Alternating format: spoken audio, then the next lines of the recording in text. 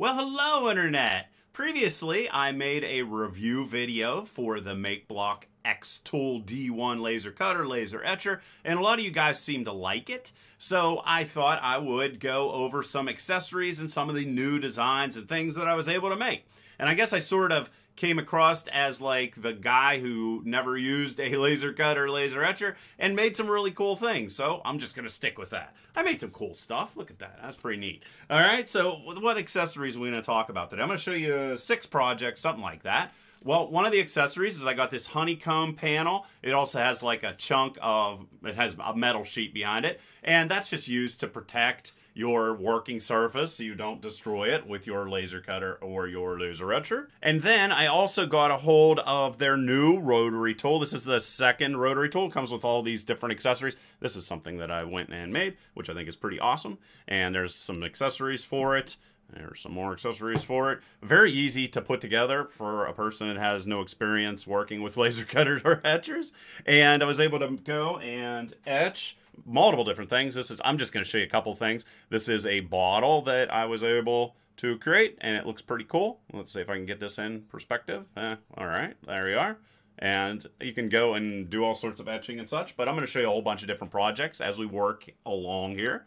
When I show you the wave and exactly how I made it and the settings that I used. So what I did was I took a whole bunch of these different EPS files that we have right here, and those are the different layers for our wave that I worked with. And then I went and threw them into the software that's provided. It's called LaserBox Basic. And if you want to see exactly, I just used the default material and power 100 and 1 pass. And I was able to cut out all the individual layers for my wave. And then you can see that it's cutting out everything. This thing is so ridiculously precise. It's so precise that whenever like a couple times, whenever I thought I could cut through a certain type of material with 1 pass and it didn't work, I just went and said, well, let's go and try to go and cut it with a 2nd pass.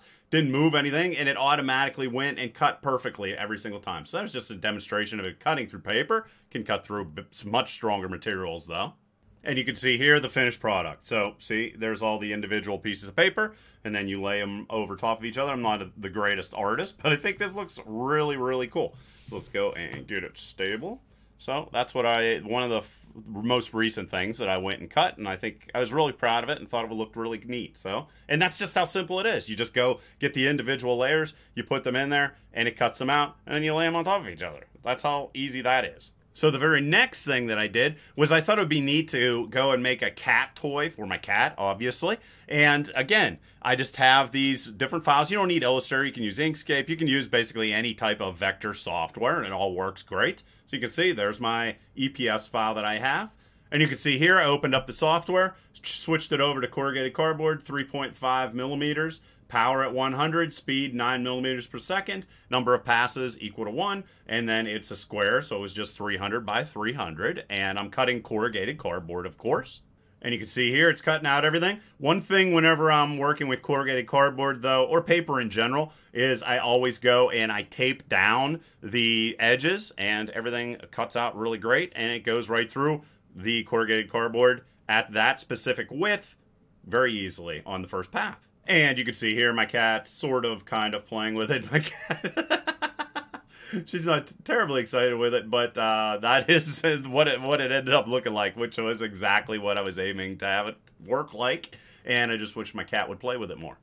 Then after that, what I did was, again, I'm just using EPS files here. I went and got these cool looking designs for little rabbits because Easter was coming up. And I thought it would be kind of neat to give these rabbits away as presents for Easter. And you can see a couple of them right here. See, there's multiple different layers. There's 1, 2, 3, 4, 5 different layers for each of the rabbits. These ones aren't painted. The other ones were painted, but I gave those away. And you can see, I think they came out really, really neat. I mean, to make these cost almost nothing, and to think that I can just go, and it also works as a fun little thing for my kids to paint, and pretty neat. And you can see right here exactly how I laid out all the rabbits all on this basswood, and you can see the laser cutter cutting through them. And then I did something really, what I think is pretty cool. I made a bowl. And again, this is made out of just basswood, and you can see here the settings for it. So basswood 3mm, power 100, speed 5 millimeters per second, and the number of passes, took it up to 2 to cut through this. And then after I put it through, you can see here is the finished bowl.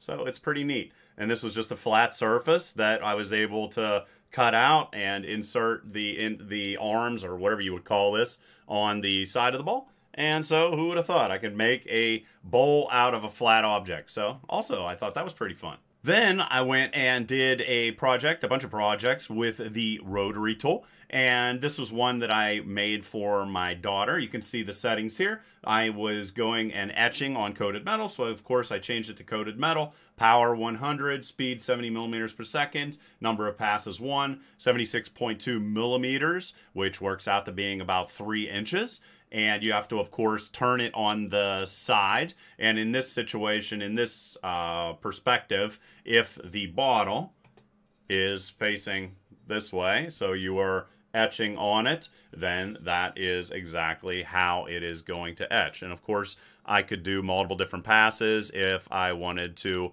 get a lighter, different color on it. But I thought that worked pretty well for what I was aiming to do. Then I was able to get, again, a bunch of different ping files, and I made some coasters on some little coasters that I also got from Makeblock, and I'm going to show you those. And here's how they turned out. All right, so pretty neat stuff. There's a cat, there is a frog, and there is a chicken again. Yes, my daughter named Ivy, if you guessed. She likes chickens, and then I like chess, and I made this coaster. All right. So there you go. Hopefully that helps some people. Oh, one thing to know is whenever you're using the Rotary Tool, you need these risers, and I specifically used 3 of them on each side. So they just connect, and then there's like a little rubber foot that goes on the bottom. But hopefully you guys enjoyed this video, and I'm always happy to answer any questions or comments down below. So otherwise, till next time.